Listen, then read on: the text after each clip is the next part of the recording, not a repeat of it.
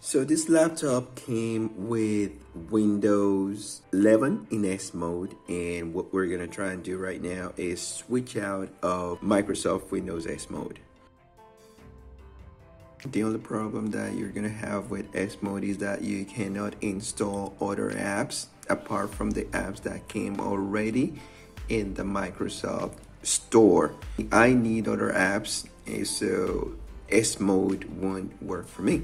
Now that we are in settings, we're going to click on system, and then we're going to scroll and locate activation. Let's click on this. You can see Windows 11 Home in S mode. Upgrades aren't available in S mode. To upgrade, exit S mode, and that's what we're going to do now. To install apps that aren't verified by Microsoft Store and to get Windows upgrades, go to the store and exit S